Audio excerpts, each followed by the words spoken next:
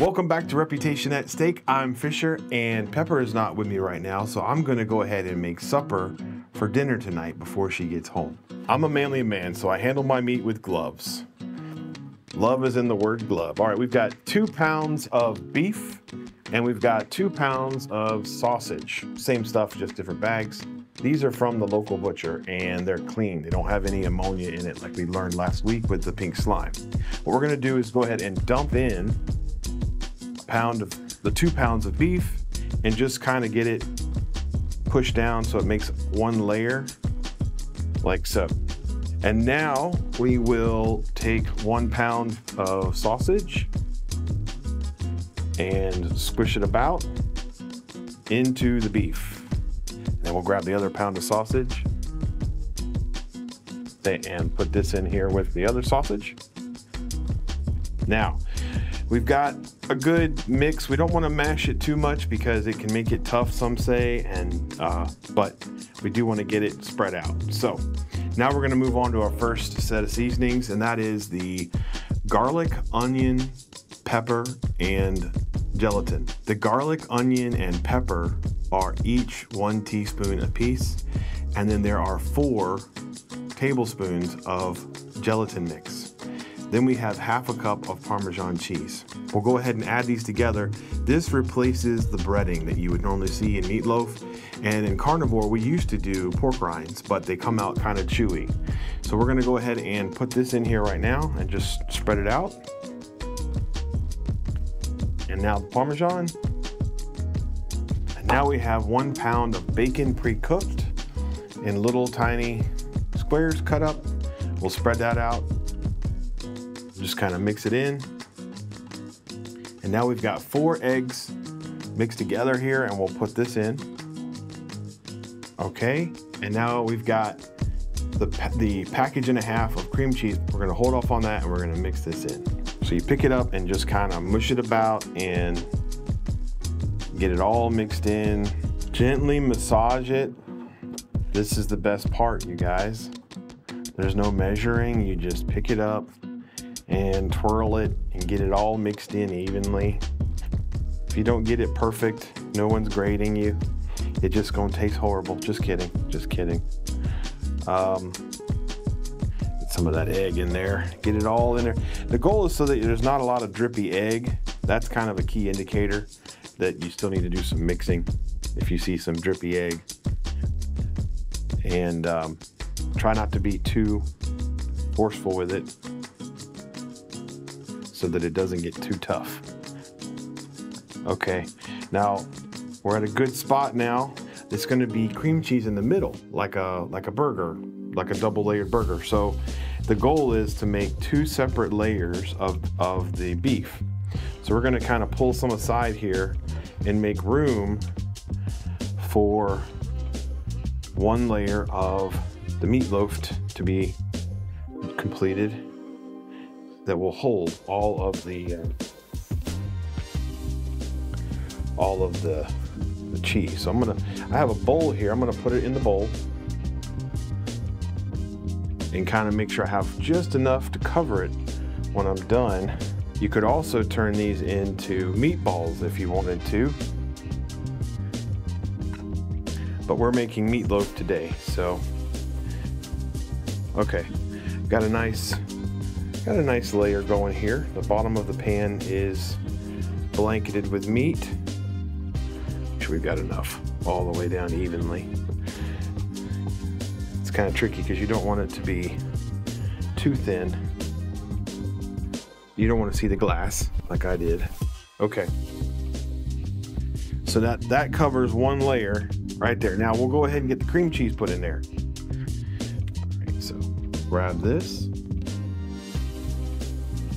And go ahead and just kind of tear it apart in little pieces. It's really sticky. It doesn't have to be perfect. It's not like peanut butter with this knife. Just gonna take it in little chunks, spread it out. Yeah, this is a little different than your normal meatloaf because it's got big chunk of cheese in it, but it actually is pretty good. So it's not just meat.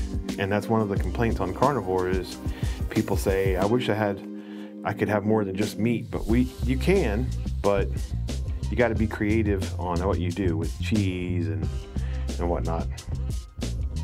Different flavors. Okay, so we've kind of got it all spread out now. All right, so I'm just going to push this down because a little bit so that they're touching. Okay, so we've got all the chunks laid out and spread out. And now I'm going to go ahead and add the rest of the meat on top.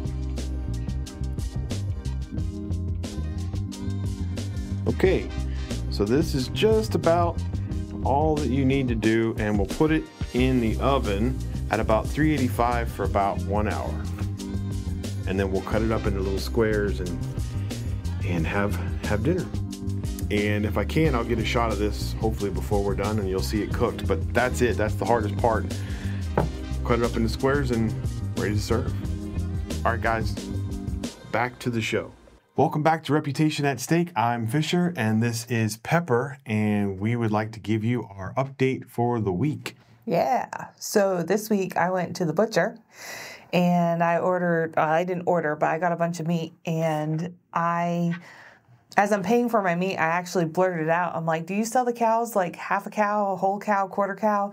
And the lady kind of chuckled and she said, yeah, I do. And she gave me a piece of paper and it had the prices on it.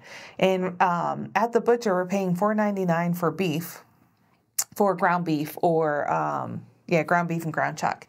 And a quick side thought is there's this lady who had gotten the ground chuck and then she got the ground beef, and she goes, my husband thought the ground chuck was too dry, so she got the ground beef, and then the worker said there's no fat difference between the two. I thought that was an interesting little tidbit.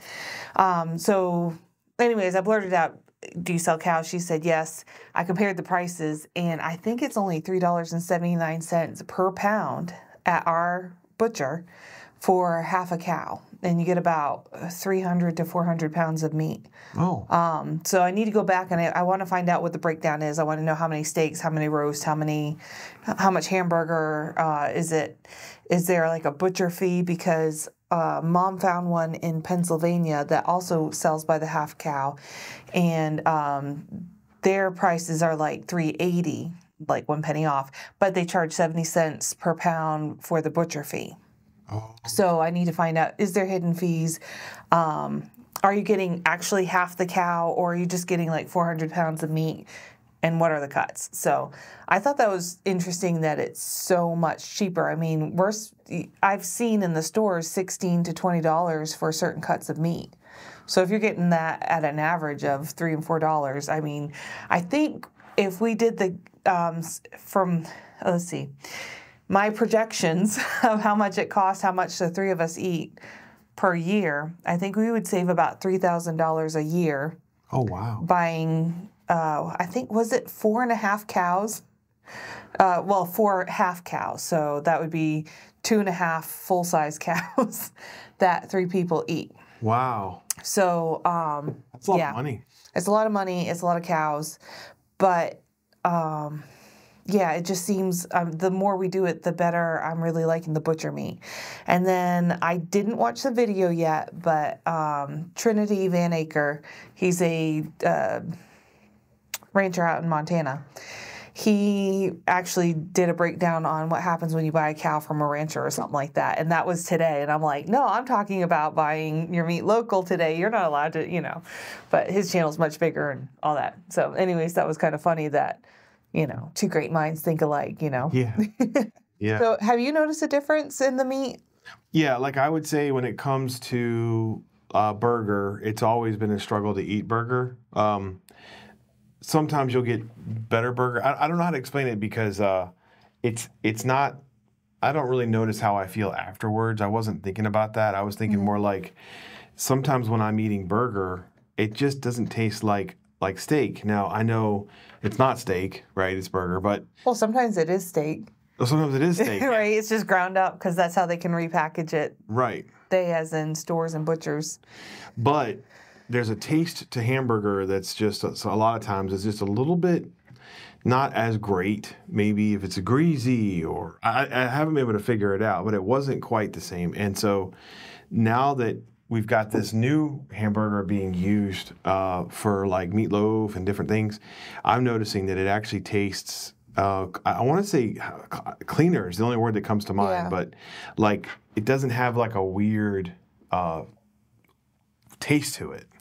Weird is such an odd word. It's almost like it always tastes a bit off. It's like off, and I'm not thinking spoiled as much as I'm thinking like it's just different when you're eating. I didn't know it was called pink slime.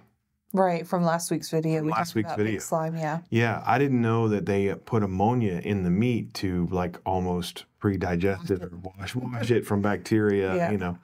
So, yeah, it just has a different taste. It's a better taste from the butcher. You don't have like a weird stomach afterwards. Right. I feel much better. The house smelled really good when I walked in. Yeah, we were just talking a moment ago. So we've got some meatloaf cooking for dinner. Thank you. Yeah, that's gonna be awesome. I'm doing that recipe with the cream cheese. Okay. So yeah, that seems to be one of our favorites, and Mom loves it too. So that's a nice treat. Thank you for doing that. You're welcome. It's on plan. It's on plan. That's all that matters. Yeah. Cream cheese is not a cow, but it comes from a cow. Right out of the udder. I mean, I guess for me, until like I have big long stalls, we tend to use cheese as our Band-Aid in Carnivore. And then as we lose weight, we stop losing as much weight, and then we pull the dairy out. Yeah, and cheeses and. Yeah, that's another thing is dairy. So at the butcher, they actually sell milk that has been pasteurized but not homogenized, because you get the cream line in there. And I'm sure I've talked about this in the past, but I'm not sure why we can't buy raw milk. I mean, it's as natural as eating beef. It's as natural as, you know, pulling your salad right out of the ground and eating a salad. You know what I mean? Like it's a natural product. It's not made in a like a factory, but like what do you call the chemical reactor? Nuclear plant. You know, it's not a byproduct of nuclear waste. So why can't we go to a farm, and if the farmer's willing to sell you raw milk, why can't we buy raw milk? You know, like it kind of frustrates me. I mean, living in America is great. We have so many freedoms, and there's so many really cool things, but like when you look back at history and you realize, like, what was it, 100 years ago, maybe 150 years ago, you didn't need a license to purchase these things. Now, it all depends on how the animals are raised. I get it. Like, the reason they made these rules about milk is they raised cows in a barn. They never saw the light of day. They never ate fresh grass. They stood in their own waste, and it was horrendous conditions. And I am not one to give any money towards that kind of situation. But if you make friends with the farmer and you know their animals are out on grass and that, you know, they're taking really good care of their animals and they're washing the udders and maybe even checking for the bad bacteria in the milk, what would be so wrong with us being able to get our hands on actual raw milk? So with proper testing, Yeah, I mean, come on, people live for thousands of years without proper testing. Thousands. Human race is at what, 6,000 years? Yeah, it's and the Bible says the land flowing with milk and honey, so milk can't be that bad for you. Right, right. And some germs, you know, your body, Yeah, you need the good bacteria in your body. Like I said a couple weeks ago, we're basically meat-eating plants. Yeah.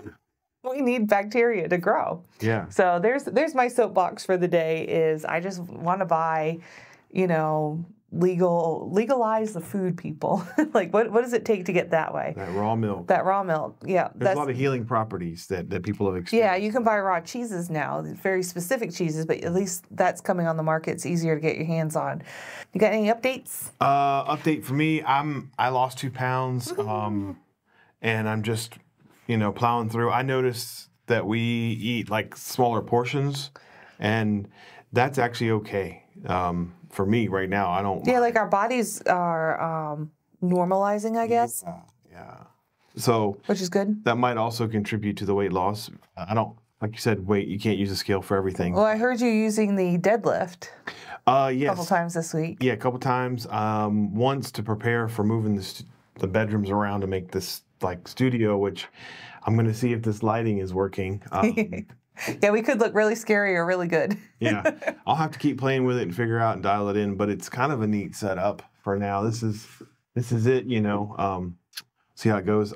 So yeah, I did the deadlift and a couple times, and yeah, as soon as you finish, you can feel your heart just like you have all this endorphins and adrenaline, you know, or whatever. So it feels feel a little bit good. Feels pretty good, yeah. And you feel like you accomplished something. You know, you got your muscles activated, so that like the second time that I went and did the deadlift, I felt better. The first time I did it, I gave myself like 3 days to heal. And then I went back and did it again. And so I need to just keep on that. Little bit increments so that you're not hurting your body where you can never work out again. Right. I forget, one of the doctors, he was doing squats, like weighted squats, and he got to the point where he had done well over 100, and his body just wasn't tiring out anymore. And he goes, I'm just bored. So he stopped. Wow. Because, you know, he's been doing carnivore for 8 years now or something like that. Yeah, so something to look forward to. Yeah. Let me know when that happens. I will. It'll probably be obvious. I'll be running around. Yeah. But yeah, how about you? How was your update? So I also lost 2 pounds. Okay. And I thought I was doing really great. And then, so today is our weigh day, like the final weigh day, right? Yeah. And I gained 3 pounds back. Oh. So I know it's water. So yesterday I ate out with friends, and I had it was like a lunch meat sandwich, but I didn't have the bread, I didn't have the tomato, I didn't even eat the lettuce. So I had that, and then Mom and I had shrimp last night, shrimp and sausage and bacon. And I don't know if it was so much salt, my body retained weight, and I had an onion ring. Oh, I cheated. Yeah, there you go. I cheated. I had an onion ring, so I paid for it last night in pain, but it was really good. Because she's sensitive to certain seasonings. Yeah, gluten or sugars or weird stuff. So yeah. I have some cool stuff I've been studying, guys, and I can't wait to share with you, but I'm not quite there yet. I've been learning about lipedema. It's different than lymphedema, and it has to do with like painful fat throughout your body. I've been doing a study on sleep because that's something I've been struggling with and trying to figure out the best way to get that accomplished, to have better restful sleep instead of this waking up at 2 o'clock and being miserable. I thought there was a third thing too I was just kind of like looking into, but the first two, I know, draining your lymph system is something else that I'm really interested in. So we'll keep you posted on how those things are going, but those videos are coming. I just need more research. I'm interested. That sounds exciting. Yeah. This will be good. Yeah, so that's what I've been doing. Okay. So 2 pounds over here and almost 2 pounds. But we'll see you next week, guys. All right. Thanks, everybody. Have a good one. Take God care. bless.